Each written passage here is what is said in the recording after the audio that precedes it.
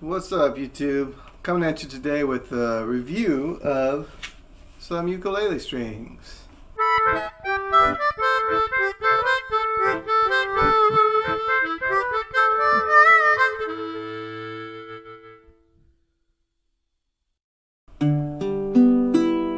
Alright, so today what I'm going to do is something slightly different for this channel. I do play the ukulele, so this is not a harmonica video, this is not a camera video, this is not a bag video. And what I want to do today is to review this set of strings I just got for my humble baritone ukulele. This is the humble Lanakai LU21B, all laminate uke. Super cheap. In fact, this was a sort of factory second. There's some blemishes down there, so I got this off eBay, and a few years ago, and I love it. It's a fantastic instrument. I enjoy playing it a lot.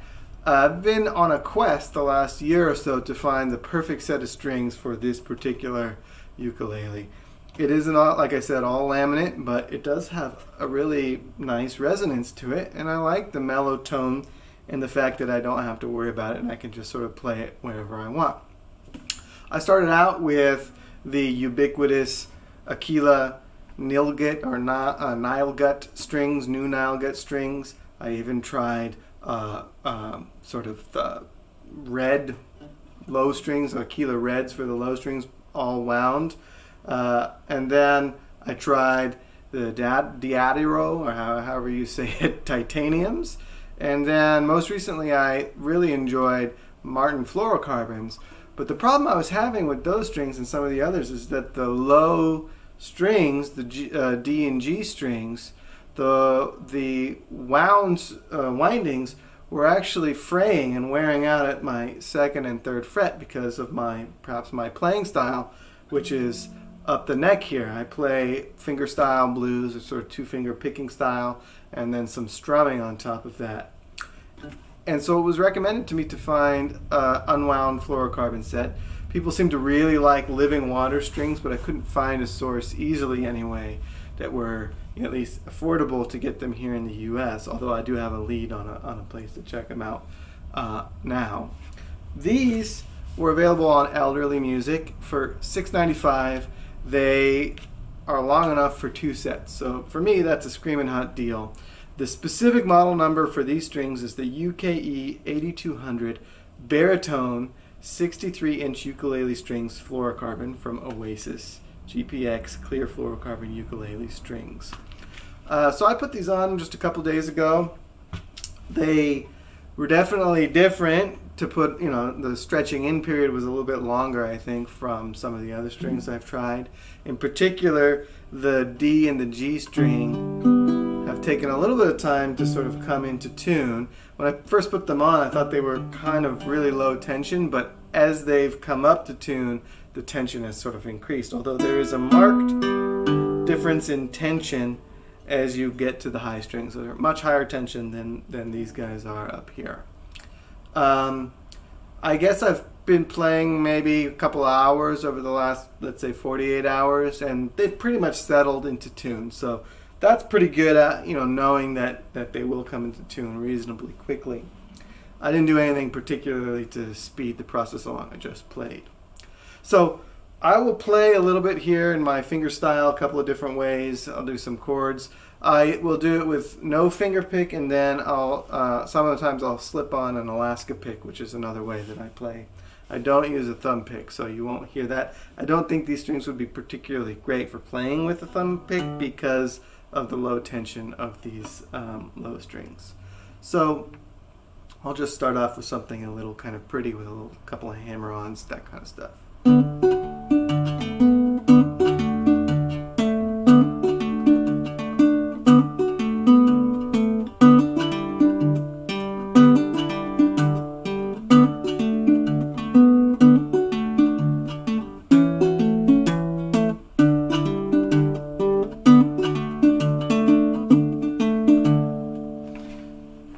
We'll do the same thing. I'll put the Alaska pick on so you can sort of hear how that sounds with this style.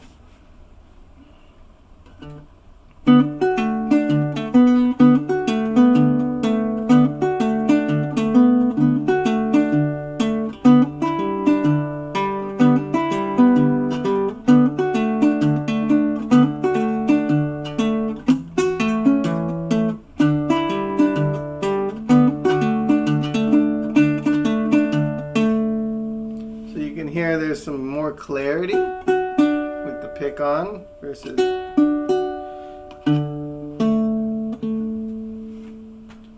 with the pick off. I'll do something a little bit more bluesy. How about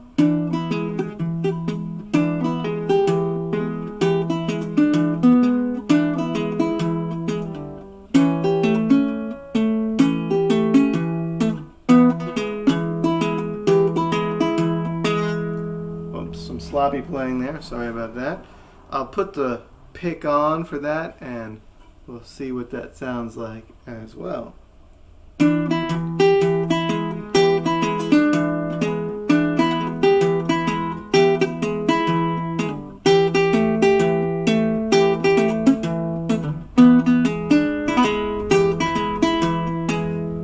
Yeah, kind of sounds pretty nice there. I'll just do some single note playing. Let me do it without the pick first. So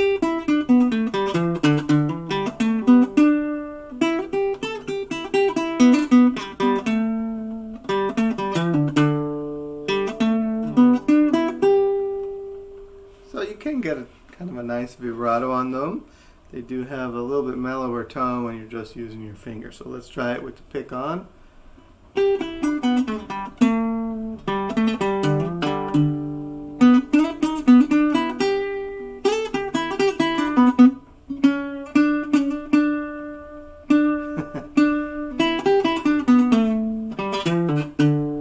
You get a little bit too much bend actually on some of these lower strings because the tension is so low. So you gotta watch that when you're playing with string bends and vibrato and all of that kind of stuff.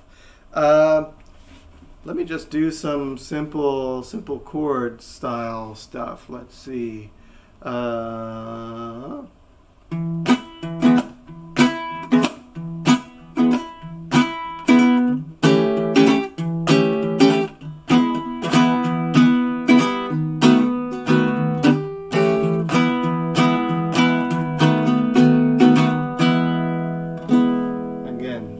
Sloppy playing again, I apologize for. It's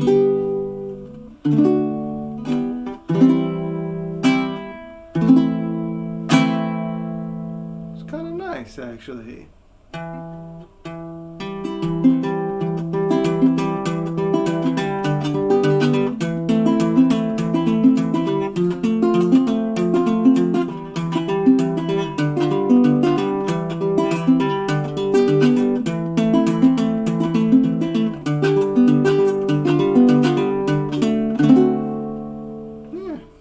Anyway, hopefully the sound is reasonable. I'm just sort of using the mics on my camera, but it's a nice camera, so maybe they'll come through, YouTube compression and all.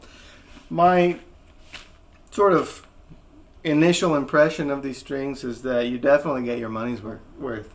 $6.95 for 2 sets, that seems like a no-brainer to me. So far I like them. They're pretty mellow. Although if you use the finger pick, you can definitely bring out some sharper attack on the strings. I'll put the pick back on. Sharper attack on the strings.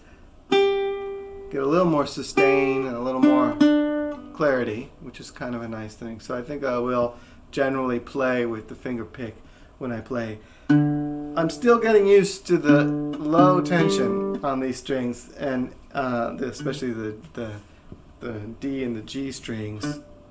And I think that's something I'm just going to have to compensate with as I get more familiar with these strings. I don't think it's really a positive or a negative. I think it's more of a thing that you just get used to. I'll hopefully check in after a while and let you know how well they wear. Thus far, they feel pretty good under the finger, so I'm hopeful that they'll last a while. And these might be the strings that I go with, although you never know, right? I'm going to always be on that quest to find the strings that fit this guy perfectly. Catch you on the flip side.